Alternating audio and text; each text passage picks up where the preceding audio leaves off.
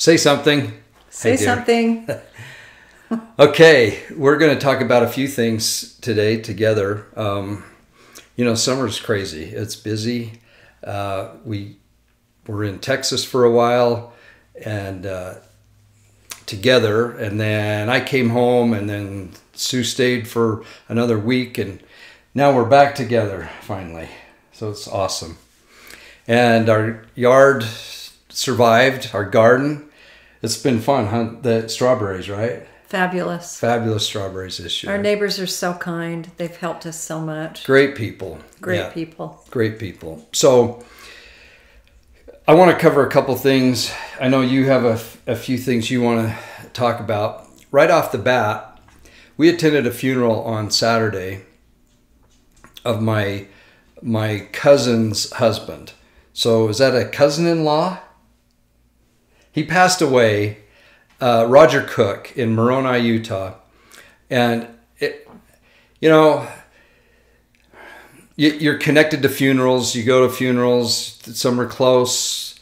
But this one was something special. The family, every talk was spot on. Every hymn, spot on. The Spirit, spot on. Well, tell them what hymn.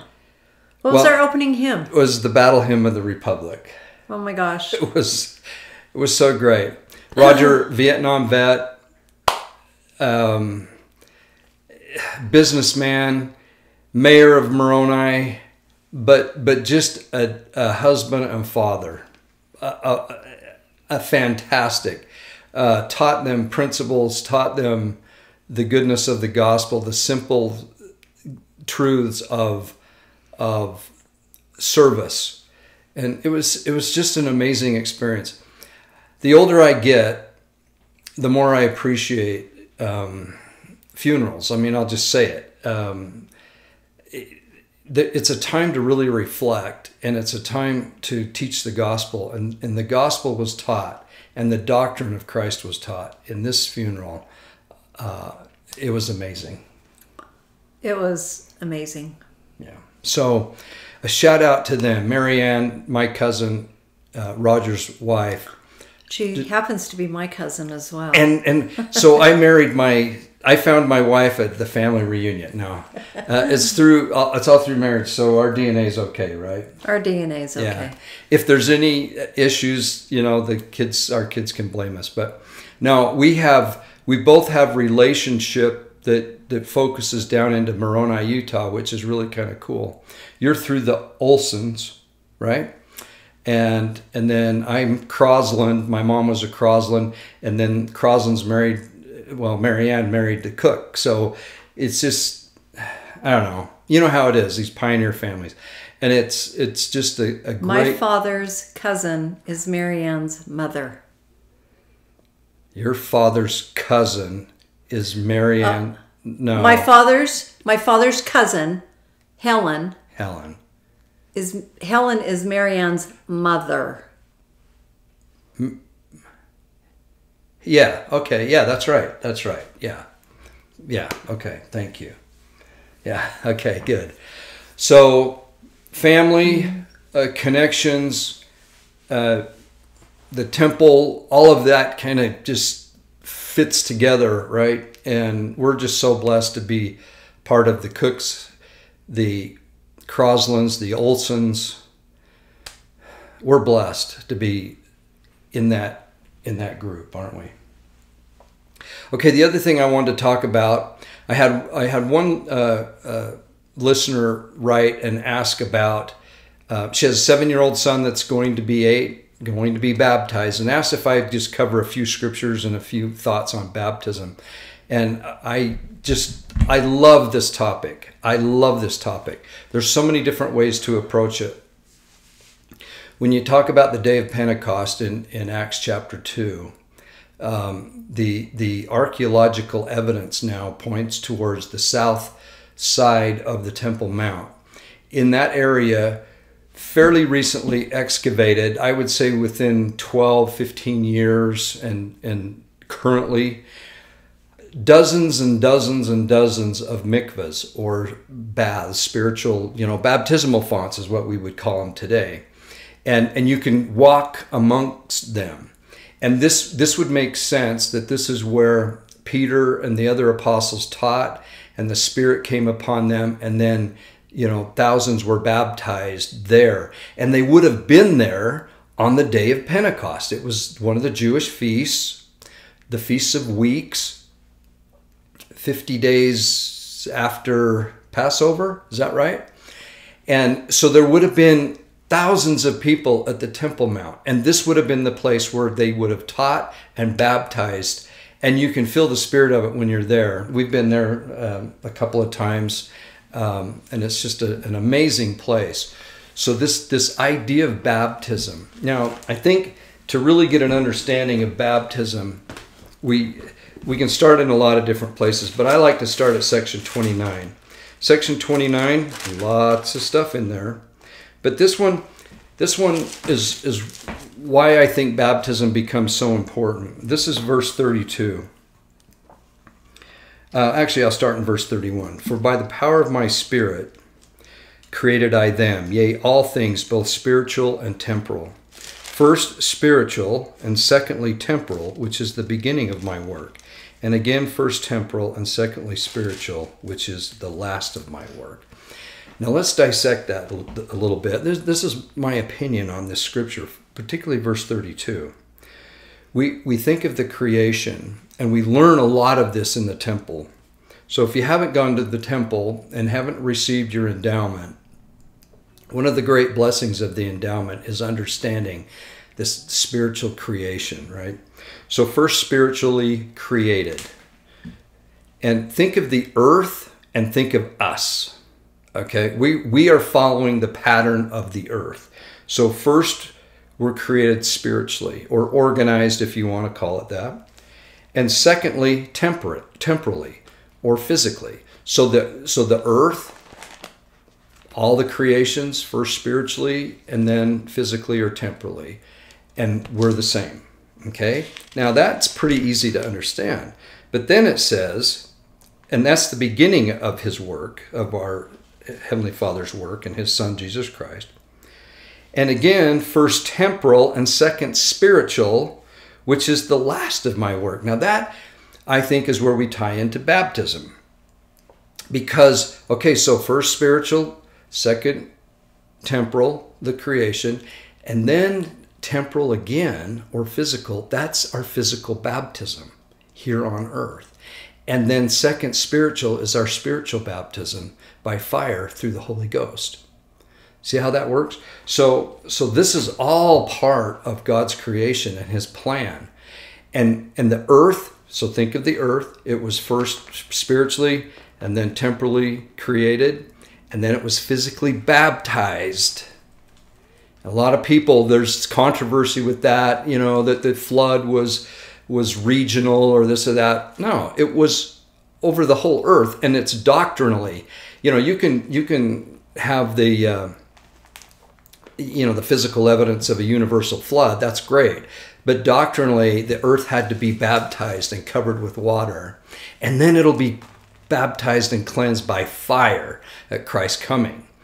So that's the pattern of the earth. That's our pattern as well. So the baptism by water is critical in that, and so is the baptism by fire. Now, baptism by fire, it doesn't come by just the laying on of hands and say, receive the Holy Ghost. Baptism by fire comes through the enduring to the end and making and keeping covenants. And that baptism by fire comes. And sometimes it comes fairly quick. We've seen that, and we've read that in Scripture, in the Book of Mormon, when people have received Christ and they're baptized and they clap their hands and the joy of the gospel comes and they never depart from that. That's baptism by fire. For the most part, I think it's a lifelong journey and waiting for that baptism of fire of the earth and of ourselves. So that's an awesome thing. And it's not a one and done. It's not a one and done. So, but baptism by water is very symbolic. So let's get into that. Let's get into the symbolism of baptism by water. and talk about it. I like to go to Revelation 22. It's the last book of Revelation. There's so many interesting scriptures. And here it is. I'm going to go Revelation 14. Blessed are they that do his commandments, that they may have right to the tree of life. Tree of life is Jesus Christ. And may enter in through the gates into the city. Now, previously in that chapter, it talked about the city, the New Jerusalem, the gate, and this is now talking about the gate to get into that city, right? Okay. What do we call baptism? Rebirth. Rebirth, and we call it the blank ordinance. The First. The first, or the gateway ordinance. Obviously, we didn't plan this. So the gateway ordinance, it gets you into the city. So two things happen at baptism. I should say more than that. But you're baptized, and then you're confirmed a member of the church, and that gets you in the gate. That gets you into the gate. Baptism gets you into the kingdom of God on earth, which is the Church of Jesus Christ of Latter-day Saints. So this is the gateway. So let's see what that does for us, this gate. So I'll start again. Blessed are they that do his commandments, that they may have right to the tree of life. So in other words, you have right to put the name of the Savior on you. You're taking upon you his name when you're baptized. And the right of the atonement. And the right of the atonement and everything that comes with Jesus. And may enter in through the gates into the city. So the gateway ordinance, baptism. And what's the city? The city is the kingdom of God. Yeah, eternal life. Yeah. And then it says what's on the other side, and what baptism protects you from on the other side of the gate. For without, or on the other side, of the gate are dogs, not nice dogs, but mean ones, and sorcerers, whoremongers, murderers, idolaters, and whosoever loveth and maketh a lie. This is the world. So baptism gets you into the gate, and that gate is a protection against all this. And I'll get into that in 1 Peter here in just a second. I, Jesus, have sent my angel to testify unto you these things in the churches. I am the root and offspring of David, and the bright and morning star. And the Spirit and the bride say, come. So the Holy Ghost and Jesus say, come. And let him that heareth say, come. For the bride is the church. Excuse me, yeah. The Spirit, I'm sorry, yes. So the Spirit, the Holy Ghost, and the bride, the church, they say, come. And let him that heareth say, come. And let him that is athirst come. And whosoever will, let him take the water of life freely. That's that living water, or the tree of life. Those are synonymous. So that's awesome. So let's go to 1 Peter. And 1 Peter. I think it's chapter 3.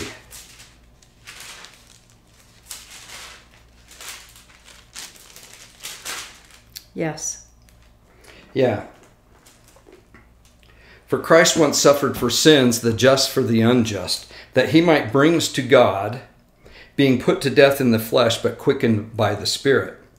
By which also he went and preached unto the spirits in prison, which sometime were disobedient, when once the long suffering of God waited in the days of Noah, while the ark was a preparing, wherein few, that is 8 souls, were saved by water. So this is really, well, let's just finish. So verse 21, the like figure whereunto even baptism doth also now save us, not the putting away of the filth of the flesh, but the answering of a good conscience towards God by the resurrection of Jesus Christ. This is so powerful, because this is very symbolic of the resurrection. But the 8 souls on the ark were saved by the water, by the baptism of the earth, because of the destruction of the wicked. If the wicked had remained, everything would have been destroyed. So baptism saved these 8 souls. Baptism will save us. It's very symbolic. Now let's go to section 128, because this really is an interesting section and how it describes baptism and the importance of baptism. This is verse 11 in section 128. Now the great and grand secret of the whole matter and the summum bonum. Now you can look that up, but I think it's the greatest good. The highest good. The highest good, thank you. The end in itself and containing all good things. So this is it. I like to call it the whole enchilada, okay? So the summum bonum of the whole subject that is lying before us consists in obtaining the powers of the holy priesthood, which is for him to whom these keys are given. There is no difficulty in obtaining a knowledge of the facts in relation to the salvation of the children of men, both as well for the dead as for the living. So here's why the priesthood is all important, and while the summum bonum of everything, and here it is. This is verse 12, is glory and honor and immortality and eternal life, the ordinance of baptism by water. Wow, I just got goosebumps.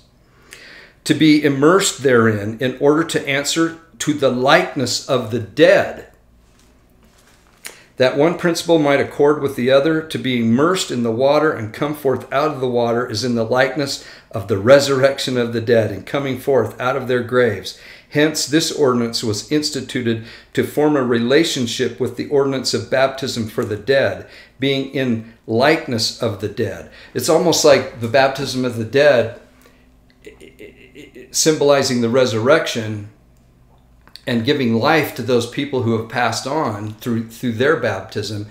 It's like the baptism for the living is in the likeness of baptism for the dead. So can I say one thing? Yeah.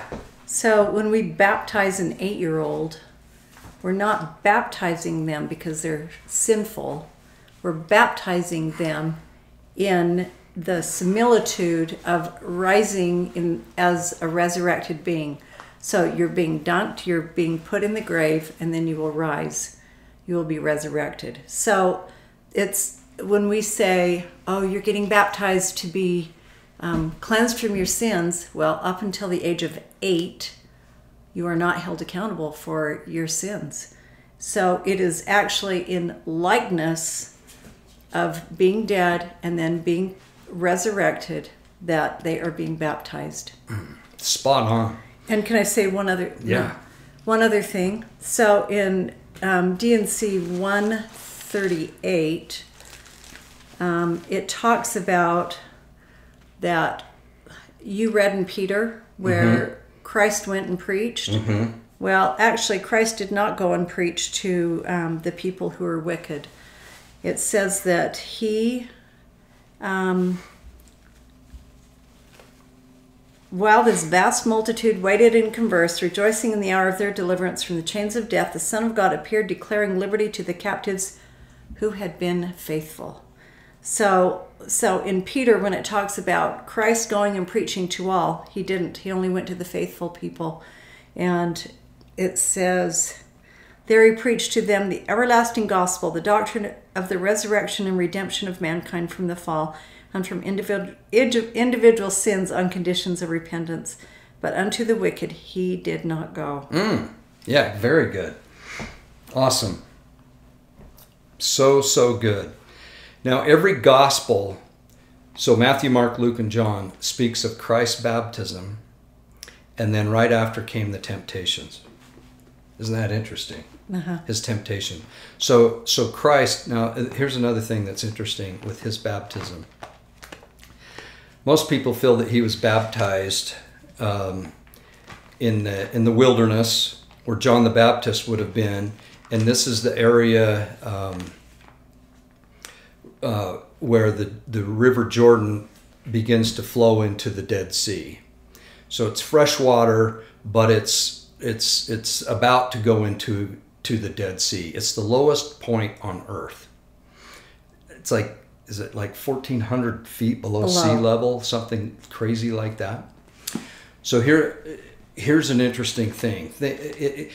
Everything is for a reason, and there's a purpose. Everything was prophesied about Christ in the Old Testament of what he would do. When he says he fulfilled all righteousness, he fulfilled every prophecy concerning the Messiah, and he fulfilled it. Well, him being baptized at the lowest point is so symbolic. And it's if you think of baptismal fonts in the temple, where are they? Those fonts are in the basement. They're in the lowest point of the temple.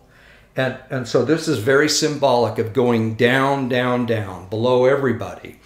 So Christ is baptized in the lowest point of the earth. It's also the same site where Joshua brought the children of Israel into the promised land. Baptism brings us into the promised land, in through the gate, into the kingdom of our Heavenly Father. And affords us all those blessings of membership in that kingdom. But so symbolic of being buried and coming up. It's the resurrection. It's celebrating the first fruits, which is Jesus Christ. So we take upon ourselves his name through that act of going down in the grave and coming forth out of the grave in the sense of being baptized. And I love what you said, Sue, about it's not necessarily being, your sins aren't being washed away. There's a really funny song. Well, it's not funny, but Randy Travis sings a song about pray for the fish. Oh, it's so good. It's really funny. So this guy's really kind of a character, a lot of sins, I guess, and he gets baptized, and because he gets baptized, all the sins are washed into the river, and then the song is pray for the fish, because now they have to deal with all these sins in the water, which is, it's a cool concept. Now, as if you're an adult and you're being baptized and you've had an interesting life, let's just say, you do become a new creature. You're reborn. And so in that sense, your sins are washed away. But an 8-year-old baptism, no. No. So that's our opinion, right? I mean, I agree with what you said. Well, how could they have their They're sins washed innocent. away when DNC 68 talks about it, 8 years old? Yeah. Now, I want to, if you have another one, go ahead, and then I have one last one. What's your last one? It's section 20, verse 38. Okay, read that, and then I'll tell you if mine has anything to do with that. Okay. I'm sorry, I'm out of the... Okay. Verse 37, section 20. And again, by way of commandment to the church concerning the manner of baptism, all those who have humbled themselves before God and desire to be baptized and come forth with broken hearts and contrite spirits and witness before the church that they have truly repented of all their sins and are willing to take upon them the name of Jesus Christ, having a determination to serve him to the end, and truly manifest by their works that they have received the Spirit of Christ unto the remission of their sins, shall be received by baptism into the church. Now this is talking about adults being baptized into the church. The church is new. Section 20 is, gives us the baptismal prayer or ordinance. It gives us the sacrament prayers and all kinds of things. So I love that verse. We would have our missionaries always share that with the convert baptisms. When Sue and I presided over the Salt Lake City West Mission, every Saturday we would spend the bulk of the day going to baptisms, convert baptisms, and every one of them was a miracle. Every one of them had a story. Every one of them was so spirit-felt. We've shared this before, but one young man came out of the waters of baptism and just started clapping. he was so excited, wasn't he? And Oh, it was incredible. it was so neat. He was older. He was 40. 40-ish, yeah. Yeah, I say young man, but, you know. Oh, Just a great... compared to us, just yes. a great, great young man. And the lady that introduced him to the gospel, if I'm thinking of this right, you might need to help me on this. She was probably close to 90 years old. Oh, that one. Oh, no, I'm And thinking he was- the one who came out and clapped was the one who was on a hike. He was on a hike, that's right. And And two returned missionaries. Had just returned from their missions, and they'd prayed That's in their right. car That's right. to have an experience teaching somebody about the Book of Mormon. That's right. Thank And- you. Thank you for... This other one was a lady in a rest home, and this guy came from back east to... he was The Midwest, and didn't Midwest. know, he'd never heard of Yeah. a Mormon.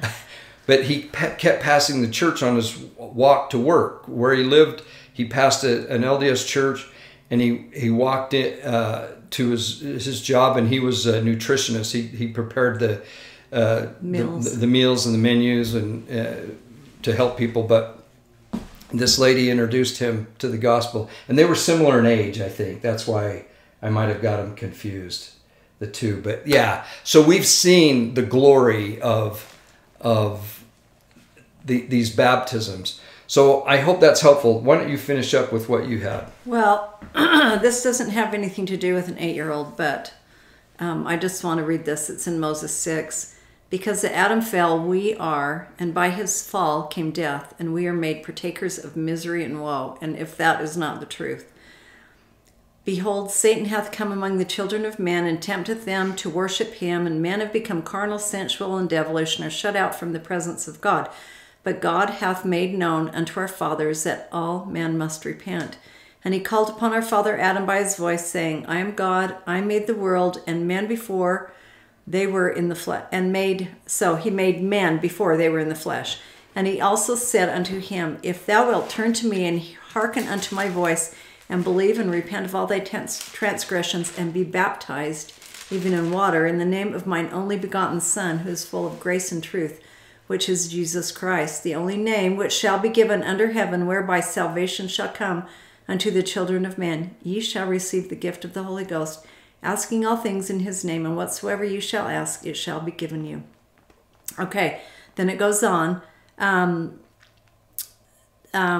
Let's see. They taste the bitter, that they may know how to prize the good, and it's given unto them to know good from evil, wherefore they are agents unto themselves. Wherefore teach it unto your children, that all men everywhere must repent. And repent isn't... Anyway, I have my issues with people saying that they don't need to repent, or Heavenly Father loves them just the way they are, or they can in no wise inherit the kingdom of God, for no unclean thing can dwell there, or dwell in his presence. For in the language of Adam, man of holiness is his name, and the name of his only begotten is the Son of Man, even Jesus Christ, a righteous judge. I'll paraphrase all these. Like, therefore I give unto you a commandment to teach these things freely unto your children, that by reason of transgression cometh a fall, which fall bringeth death, inasmuch as you were born into the world by water and blood and the Spirit which I have made, and so became of dust a living soul. Even so you must be born again into the kingdom of heaven, of water and of the Spirit, and be cleansed by blood, even the blood of mine begotten. Powerful. It's so funny. I was thinking of that when you were reading, and I turned to it before you got there, because I think that's the perfect way to end, was with that scripture. Can I just finish this last part? Blood, water, and Spirit, yeah. That ye might be sanctified from all sin, and enjoy the words of eternal life in this world, and eternal life in the world to come, even immortal glory. So, why is that so touching? Just going to the temple today, being there, wondering, okay, do we say, think telestial. Think terrestrial. Or do we say think celestial? We want to be born again. We want to repent of our sins, and we want to return to our Heavenly Father and be sanctified by the blood of Jesus Christ. I just think if we think simply, and as our lesson this past Sunday, we talked of things that we have to do. We need to read our scriptures, pray, and fast. And as we do that, we will find truth in the simplicity of the scriptures that are written for us. Beautiful. So, 8-year-olds, you're not sinful. You're entering the gate. But you are entering the gate. And you have the protection of that wonderful city. Can I just tell you quick, one story? Mm-hmm. Okay, I read a near-death story. The guy wasn't a Christian. He had an experience. He went and he saw the eternal city. And it was beautiful. And it was surrounded by 4 sides, had 3 gates on each side. And he said, I want to go in there. And the person who was with him, and I can't remember, I don't think it was Christ. Because the person that was leading him said, oh, see that little door right there? He says, that's what you will go into. And he says, let's go. And he says, you can't until you learn all about Christ and follow his commandments and his teachings. And then you can enter into that door. And I thought, isn't that so cool that we have somebody who's seen the eternal city, who sees that straight is the gate and narrow is the way. That's what I was just going to say. It's not the big wide gate. It's the small, narrow. Yeah. Awesome. Okay, I think that's it on baptism. I just wanted to mention one other thing. We're in the middle of the summer. A lot of you are sending missionaries out, either grandsons and daughters or your own sons and daughters. And look, this is just a kind of a passion of ours. We think about it a lot. We see things happen. But this is our advice of having presided over a mission, having sent children on missions, and just... Now we have a grandson. Now our first grandson's on his mission. Now look, young people, missions are tough. It's hard to get used to companions and food and culture and being away from home and all the things, right? It's not about you anymore. And it's not about everybody else. Perfect. Well, there can be anxiety, depression, all kinds of things, and that's not bad. Sometimes we just need to work through that. Now, look, I'm not going to say that medication isn't necessary ever, okay? But let me tell you, Mission Medical really... Bless their hearts. Bless their heart. Now see, if you say bless their heart, you can say anything negative after that. Our experience, and we've seen a lot of this, that can be pushed like right off the bat. I have to tell you, I just want to interject. Please. Because you handled most of this on our therapist that was there helping some of these kids who really had some issues was amazing. Yeah. And he taught the gospel, and he prayed with them, and he helped them. And it was only, our mission was the one mission who had the lowest amount of missionaries on medications for depression, whatever. And like you said, there are some cases where you have to be medicated. You need to be. But I would say it is so easy to get medicated. And, okay, now you continue. Well, and quite often, depending on the mission that your grandson or daughter or your son or daughter are on, it might be the first thing they do. Now look, they're adults, and they really don't need to share anything with parents and grandparents, especially parents. They don't need to. And here's what I would do. Kids need to grow up, and they need to be their own person. But I would explain the consequences of getting medicated. There are always consequences. And you can't just go off them cold turkey. That's a disaster. They're going to try different medications quite often. And I would have that as the total last resort. This is my opinion, but we have some life experience here. And I would you don't need to be a jerk and intervene, calling the mission president all the time and all that kind of stuff.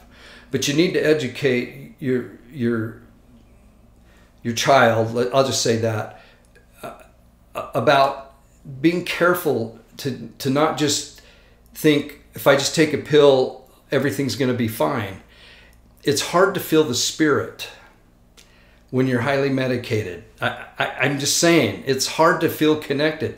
It's not bad to go through anxiety and depression and all those things. It's our little Gethsemane, right? It's our little cross that we bear, and if we do it and work through it and trust in Christ, quite often it works out. Now, I know I'm going to get criticism on this. I know there's going to be exceptions. I understand that, but I feel so strong about this. I'm willing to take a hit on it. I don't really care, because I know that faith in Christ and His atonement does a lot. And working through problems without relying on drugs is awesome experience. It's an awesome experience. And in the cases where there's an imbalance or there's some issue, I'm not a professional at that, but I've had a lot of life experience, and I would learn all you can. Diet and exercise are huge in helping this as well as relying on our studies and just getting out and working, serving, doing. Think of your companion. Take care of him or her, and do everything for Christ instead of yourself. That solves 99%. And the small percentage, to cave everything in for that small percentage and just immediately go, and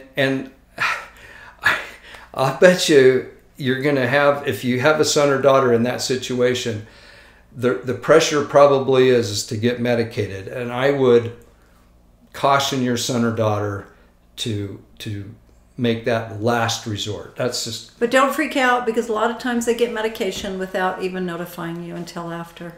So I hate to say that, but it's true. It's true. What else are you going to say about it? That's it. Okay, well, I want to say something. You finish up.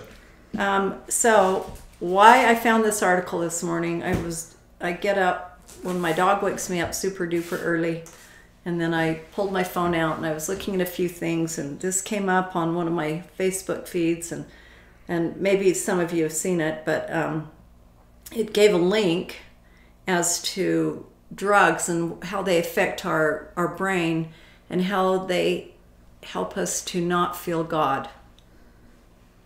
So it dulls our senses so that we do not feel God in our lives. Well, anyway, it starts out about John being on the Isle of Patmos and how he, his revelations there, and he said, he talked about our day and how the entire world would be deceived by the sorceries that would come out of Babylon. Well, he said the deception would be the demise of many good people. No one would be spared of this great deception by these sorceries. And we all know that the Greek translation of sorcery is pharmakia, or drugs. And as we watch TV, I'll just say TV because I don't ever peruse magazines. But as we watch, like even the news, it goes through tons of prescriptions that you can get to make you feel better, and all the people are perky and cute and traveling and have cute clothes on, and they're not in bed and they're not sick and they're not out of shape. They're just all these really cool people taking these drugs, and look, and then you go, oh my gosh, if I take this drug, then I'll look just like them and I'll be able to do exactly like them. Well, it's TV, people. And anyway, it talks about the deaths that occur from prescribed drugs. And this was in 1995, a study that had been done, that as many Americans every week died as was lost in 9/11 and from drugs. And if that was in 1995, think of what it is now. I mean, seriously, think of what it is now. And it talks about the deception of antidepressants and how it has homicidal ideation. And it's not just killing somebody, but having a constant thought of killing or how to kill. Let's see. There's a very long list of school shootings, blah, blah, blah, murders, suicides, people changing sexes, teachers doing, something to students, and blah, blah, blah. Ministers who've done things, straight individuals who become gay, sex change surgery. I know. Okay, I'm going to get in trouble because, that's... But most of them are on medication. Exactly. Yeah. That's the point. Yeah.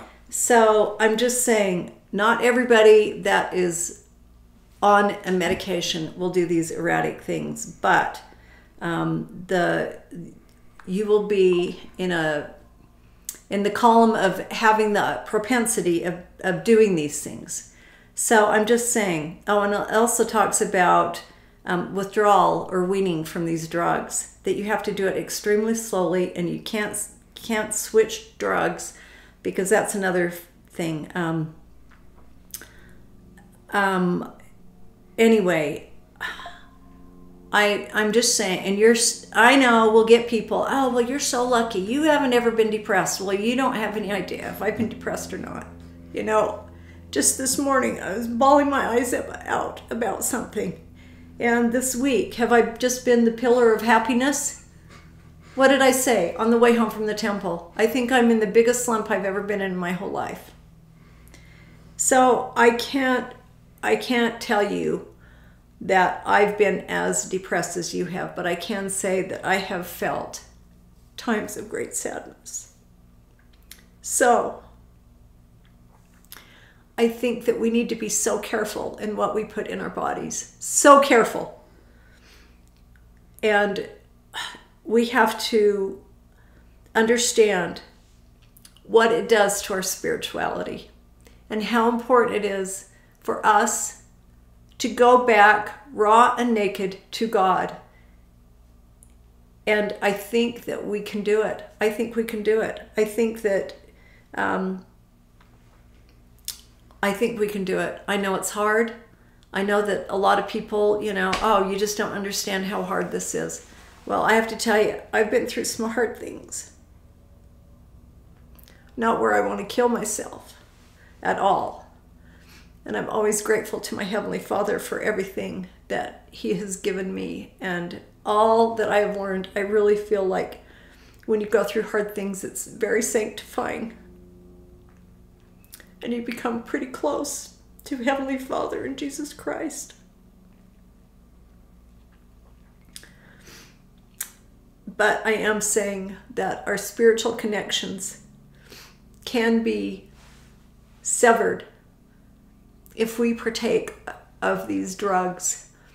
There's things we can do, go out for a walk or watch a funny movie, and I know we're going to hear it. It doesn't solve the problem. I know that. I know it. But maybe watch the Comedy Bar or something. You know, there's some pretty funny people that really can take simple things in life and make it funny. But anyway, that's not the point. The point is I think that we have to be very, very careful about being deceived and being deceived through Satan with things that are pushed. And I hate to say it, but I believe that we might have some pill pushing in Mission Medical. And I love the gospel with all my heart. I'm not apostate. I love Joseph Smith. I believe that Jesus Christ is the head of our church. I love my Heavenly Father with all my heart. I know that we can be led spiritually by prophets, seers, and revelators. But we need to have the Holy Ghost with us so that we can decipher truth from error. And I believe that we've been given that admonition from President Nelson that we need to have the constant companionship of the Holy Ghost to decipher these things. And we can be led down a really dark path if we are not receptive to the Spirit. So. Amen and amen. Thank you. That was awesome, powerful. All right, we love you all. Thank you for watching. Thank you for commenting.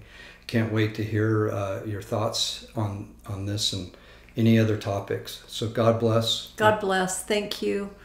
Jesus is the Christ. He's our Savior and Redeemer. And we all want to get in through that little skinny door to get into the kingdom. And so, I don't know. I guess it all depends on what we want to do. If we want to think telestial, or think terrestrial, or think celestial. And there's a difference. There is a difference. Thank you. God bless. We'll talk to you soon. Bye-bye. Bye.